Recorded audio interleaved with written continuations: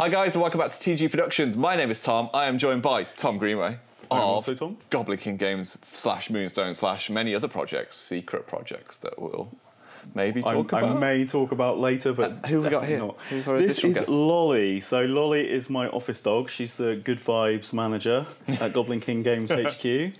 And you may recognise her from the Olim sculpts because she was the model for the joyful hound bounding along. So we've got a lot to catch up on. Yeah. So last time we saw each other was the UK Games Expo. Yep. So let's start with that. So first of all, I mean, we congratulated you in person at the time, but congratulations again. Thank you very much. Fan Choice Award, Critics Award for miniatures game, range, rule set. And rules, yeah. Everything under the sun. Yeah. So it's safe to say things have accelerated since then. Like even we've noticed it on kind of social media of like different people picking the games up. You saw all manner of like celebrity hobby faces with their little selfies in front of the banners and everything. So since you've had those trophies, how have things changed? I bought a gold-plated yacht, which sank.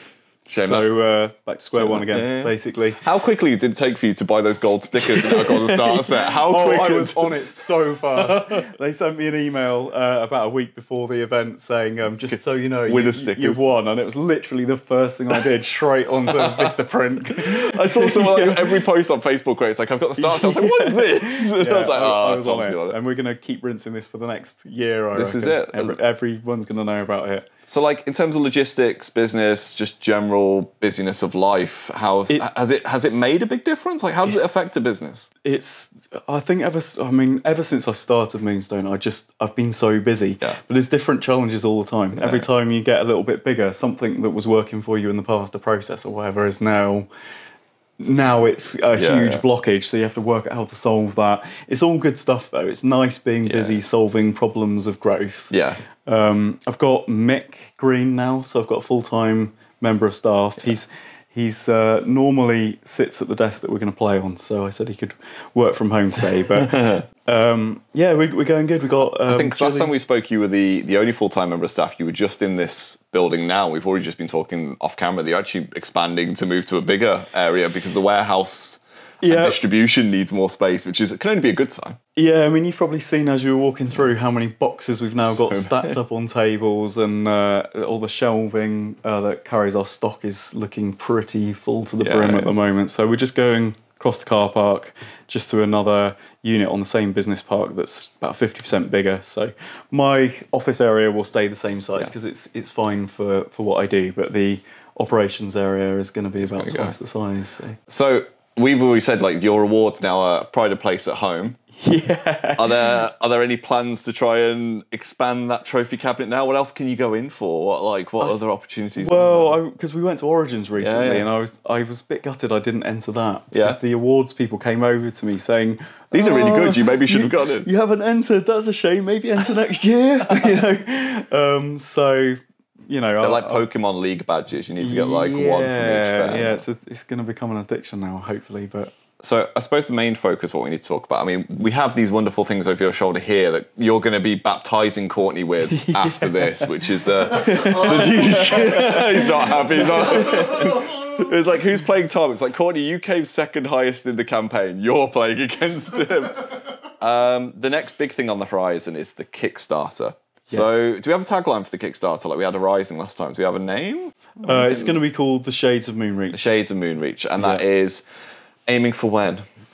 It's going to be in October. Lovely. So we have a provisional date in mind. Yeah. But let's just expect make sure. Yeah, but definitely October. So we've had a million questions about the Kickstarter because obviously the Rising, the initial Kickstarters were very successful. The Rising was massively successful. So I suppose.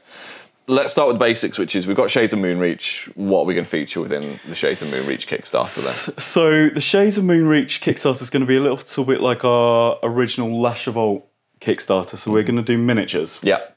So when I did the game launch, we did miniatures and a rule book, and it's a hell of a lot to kind of get both done. And I quite like to give people fast turnaround times on Kickstarters. So this one's going to be focusing on the miniatures. There'll be enough miniatures to play a brand new faction called the Shades of Moonreach, or Shades for short, which are, most people know, but not everybody will, they're undead. Yeah. So we've got our Commonwealth, our Dominion, our Leshervolt, and then there'll be the Shades. Are they going to be the final faction for now? Do you think, have you got some more knocking around? Well, that is a very interesting question. Yeah, because I remember last time we spoke, you were like, I think it'll be 4 and done. I think it will be 4 and done. Yeah, but never say never. In our 4th book, I think I've got an idea, but that's a fair few years out. But I think we will have our 4 main factions, which will be equal in size and equally supported. So who makes up the Shades then? So what kind of things would we expect to see? Are we talking high fantasy, low fantasy? Are we talking skellies, zombies? So this has been christened by Jerry on Tabletop as Fun Dead. Fun Dead. So Moonstone is well known for being whimsical. Undead can be very dark and serious. Yeah. So I wanted to look at how we can make a Moonstone flavour of undead. So if you look at kind of these Hieronymus Bosch paintings, all these mad medieval things, there's some of that flavour. There's little hints of sort of Scooby-Doo-esque kind of... So you haven't got 40 skulls on every base? No, not too many skulls. There's not too many classic I'm a skeleton, I'm a zombie. It's... all of those flavours are mixed in. Some medieval vibes, some absolute weirdness, some... ghosts and ghouls. We want every single character in Moonstone to be unique and every single character to be somebody's favourite model in the game. To pop. So we've done the same thing with Undead, so everything is quite different. So it's probably safe to assume that in the grand future we might get a bit more of a lore dump on this, but for people who aren't necessarily up to date, where are the Shades in terms of the wider picture of Moonstone? How are they fitting into the makeup of the factions we have already? So for anybody who's been keen on reading our lore and may have got to the end of the Arising book, you'll notice that the Elric, the wizards, have done this great ritual and they've summoned the the first Elric. And it's gone horribly wrong because King Chernit, aka the Forgotten King, who some people may have read about in our Treasures and Tyrants of Torba book, has emerged and they are pooing their pants, quite frankly. They're like, oh my god, we've just summoned the most evil tyrant in our entire history of our island. So he's bringing a lot of these characters with him, isn't he? So we recently published a video with the timeline of Torba because we wanted to give people a bit of backstory on who this guy is and what's going on. So he effectively unified the island of Torba about 500 years ago. He betrayed Diana and he stole her city, which was Moonreach, and he created what was called the Dominion of Moonreach. He left his home city of Stormguard down in the south, which is now ruined, and Bumbleton, and effectively dominated the whole islands. He was the king. There was no rival to him, and his magical power was so great that he initially could keep his nobles and retainers alive or unable to die with this magic of his. And later, towards the later periods of his power, his powers were so great he could make his army undying as well. Yeah. So he was kind of impossible to defeat, or so they thought. Some gnomes tunnelled under Moonreach, just blew it up, and a whole load of his undying nobles and army got trapped under the city, where they have been entombed for a while, for 500 years. Chernit himself got banished. There's some more lore that's going to come out, but the Sisters of the Sacred Spade got involved and used magic to make sure that his death was permanent. And he went to the Deadlands, which is our version of, it's kind of a heaven and hell combined. The afterlife in this world. And we're in now this era of relative peace where, the Commonwealth, rose, and then the new Dominion, and, they kind of all balanced out, and the Elric helpfully decided to be impartial arbitrators and not pull any strings in the background or mess with people too much. So the Chernit is back. And he's come back from the Deadlands, and he's opened the Deadlands, and he's brought with him spirits of various kinds that were residing there, as well as some little weirdos who are called psychopomps, who inhabit the Deadlands and look after the dead. Yeah, we can't show them, but they're literally there. They're like just off. There's an evil tea cake. Chris is nursing one over there. There's a tea cake of torment. We've got Lampy Darks, and we've got Jeremy, Lord of the Deep. They're very Moonstone in terms of the fun. So they've been attending to the needs of the dead, but they've now been set free. So they're running around having the time of their life in this mortal realm, not knowing what the hell's going on. But also the entombed Risen, they're going to be called the Risen. All of Moonstone's factions generally launch with kind of two flavours. We've got the Risen, who are the ones that are emerging from their entombed status, that are more medievally zombie skeleton-y types. And then we've got the Spirits, who've emerged from the Deadlands, and if you're thinking ghosts and ghouls and things like that, and weirdos. So, yeah, they're going to be a lot of fun. They play very differently. The Risen have a lot of death triggers. So they like it when things die. Nice. They're going to love Joby. Yeah, Joby's dual faction. Exactly, that's what I mean. Joby's going to be the best, mate. They get buffs when the friendly characters die. That's great when you've got psychopomps, because they're absolutely rubbish and they die really easily, and that's kind of a new kind of engine that you can build with summoning and killing. And the Spirits are more about cursing, so it's more about putting abilities on the enemy, which is going to debuff them, and just stacking up lots of debuffs over time until you grind them down and make them run I away. imagine our Dominion Fairy players who main Diana are panicking a little bit then, because there's going to be a big throwdown at some point, I think, between these factions. Absolutely. We're also going to bring back, because King Churnit is he's mega I was going to say, from a lore writing point of view, have you written yourself into a what the hell do I do next, or have you got a long-term kind of... I've got some really, really good long-term plans. Don't worry about it. But in this... Because you're basically bringing in Thanos to the world. Yeah. So in this Kickstarter will be the Echo of the Forgotten King, which is going to be this absolutely epic model with all spiky gothic armour and smoke. And you can summon him, but effectively, and we're still hammering out the details of the rules, every time he does an action, he suffers wounds. So he just appears so he just whittles over a time. Short amount of time, causes absolute carnage, and then vanishes again. That's really cool. So you can play with this uber powerful character. You can even bring him in your starting list, but he will be gone by the end of the game. He's got a time span. He's going to cause carnage and then vanish again. So he's kind of our limited model for the Kickstarter that's going with this. Or is he actually a bonus with the Kickstarter? He's going to be one of the monster boxes. Wow, so he's going to be a regular cool. edition. That's really cool. So it's going to be fun, again, balancing something which needs to be super duper powerful, but also just counts as one of your troop selections. So it's going to be interesting. So I suppose working out all right. I suppose the next stage with it is mechanically with the Kickstarter that's coming up with Previous Arising, we saw opportunities for people to kind of buy troop boxes, get perhaps access to limited miniatures. There's the old histories book that was there. Are we going to see similar things this time? We're going to see very similar things again. I know a lot of people kind of heard the Kickstarter was coming, thought about buying Keyword, and actually, if I want to go in with this game, I'll go in with the Kickstarter and get loads there. We'll have kind of entry level pledges where you can sort of mix and match from new box sets. We'll have a I want all the new stuff kind of pledge. We've got plans for it'll be stretch goals, of course, but plans for limited editions, votes as we've done in the past, where people choose what model they want an alt sculpt of. Cool. Was it Callista last time? Who got the alt sculpt? Am I thinking? Callista definitely got an alt sculpt. Yep, in the Arising one that was voted for. I think we're up to about 10 alt sculpts now, so I forget the history of all of them, but there'll be probably, I think, a free alt psychopomp.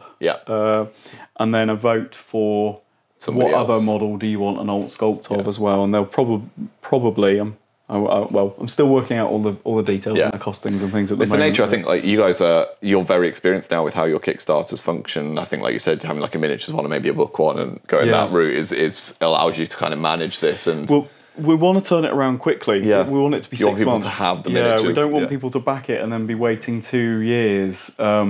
And there's a lot of work that goes into writing a book and playtesting a book, and there's a lot of work that goes into developing a miniatures range as well. You work with the artists and the sculptors. It takes ages.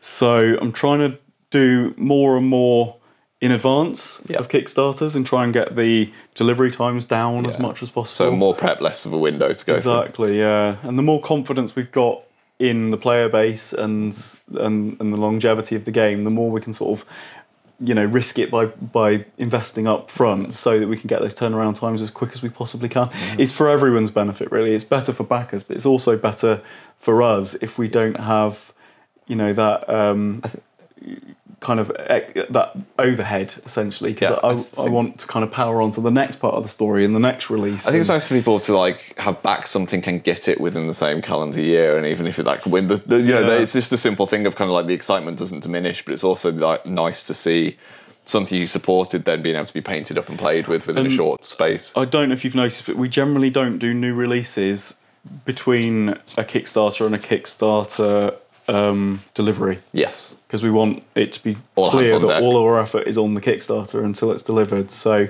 there's lots of reasons why we want to kind of deliver it as early as possible in what would be 2024. Yeah, that's scary now, isn't it? That's moving on a bit. So you've segued nicely there because you've talked about other releases. We're going to go to the "Can we talk about this" section of the interview now. So in the histories video, I noticed there were some merfolk. Yes, I thought that might come up. I remember when we visited last time, there was stories of things that were being play tested. Yeah. Tell us more, Tom. Tell us more. So merfolk exist in our lore. Yes, They've always existed in our lore. And it's always been a bit of a puzzle because Moonstone is a game which takes place on land. You're digging up magic stones on the land. It's entirely possible that moonstones do form under the water. Yeah. So Susie very helpfully wrote in one of the stories in The Arising about these magic necklaces. So we've been given the kind of the opportunity to do it. What I'm not sure about is whether they will ever be like a fifth faction, as it were. Because potentially, obviously let us know in the comments below, potentially a whole faction the size of the Commonwealth and the Dominion and the Lesherbolt of all merfolk who presumably have legs because they're wearing magic necklaces might get a bit overkilly. Yeah. So what we're doing is we're dipping our toe, as it were, with I'll edit it with a merfolk model who is an undead mermaid. Are we allowed to say? Yeah, are we allowed to say the word siren or anything? Yep. Because we've been sat on that for a while, Tom, and it's burning a hole in us at the moment. So I mentioned earlier on that Chernet's kind of opened the gates to the Deadlands, and various dead denizens are flooding out. God, I'm on. Yeah, you're not fine. And this is one of them. So we can have a really cool mermaid model who's got a mermaid tail. Yeah. And sort of see how popular she is. She will just be Shades faction. Yeah. Because she's an undead. Yeah. And how's the playtesting going with her? How's that gone? It's good. So she's got mechanics where she can spawn water features on the table and can kind of pop between them. Yeah. So and she's obviously slow and all of that. So she is a tailed mermaid, and she magically maneuvers around the table. But I've got another one for you. But I thought there was more legs in pursuing undead rather than mermaids as undead.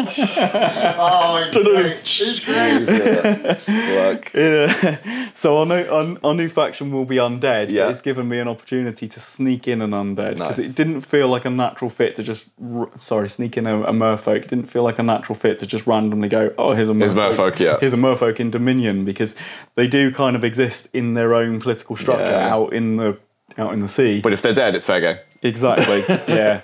So it should be a really, really awesome model, like reclining on a rock and with psychopomp assistance. Yeah, if no one's noticed, I kind of went all in on that as soon as you mentioned it on like a random car journey. We were going to the shops and I was like, when's it coming, Tom? But we'll see how popular that little taster is. Do you know who I do want to ask about? And she's right here. Yes. Is it Drainer, isn't it? Drania, right. What's up with Drania? Okay. Because we're going to see her, obviously, and the paint job, by the way, studio paint job is incredible on her, as is the sculpt. But she spurred so many questions of like, how's her keyword going to work if she can shapeshift? Like, who is she allied with? What's her motives? We'll play a game in a minute and you'll find out. So, what's up with Drania? Drania is kind of a terrestrial deity. So she's kind of like, she walks the land, but she's kind of got a godlike entity. And she's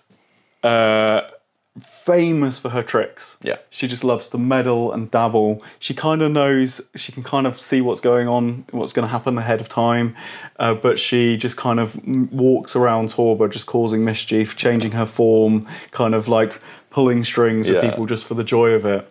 So she first... Because obviously Eric found out firsthand, didn't he? Yeah. So she popped up for the first time in the Fate of Eric story, and she was really dabbling and kind of steering, because Eric, spoilers, has a very big part to play in the ongoing, you know, the story that we're working on. For the right faction now. For the It's just too off. Gotta get in. So essentially, our Rising book is the first part of a trilogy. Yeah. The rule book is a collection of short stories that kind of set the tone of the world, but there's no kind of progression of the story. Yeah. Your Rising starts the story.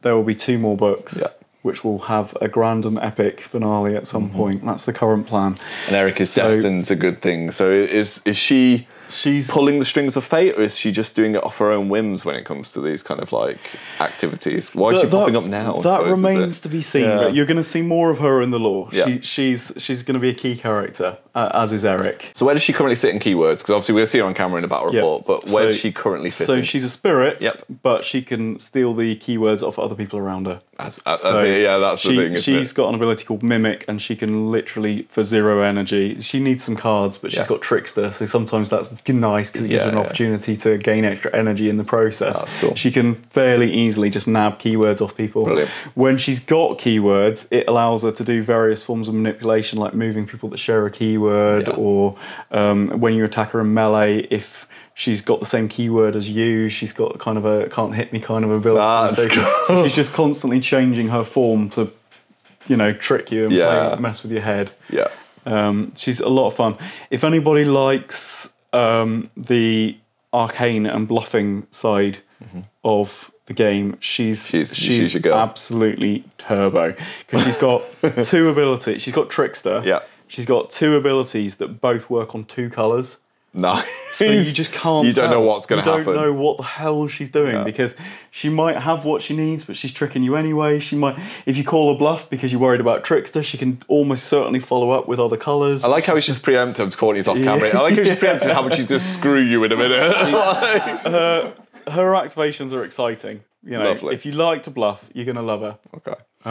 It's interesting you meant about Fate of Eric. So we put on the Discord, are there any questions that people wanted answering? I know it's not going to be in the near future, but where are we at with like community events? Because obviously that went really well, but last time we saw you, it was right in the middle of Fate of Eric. So right in the middle of it. Has that kind of made you go, yeah, I'm going to do one of those again? Or is that kind of like, because it was like, there's a lot of games reported. But oh yeah, it was a lot. It's insane, especially in the last couple of weeks. Because there was a tournament at the end as well, wasn't there? Did it? Yeah, it was a really good number, much more than I thought.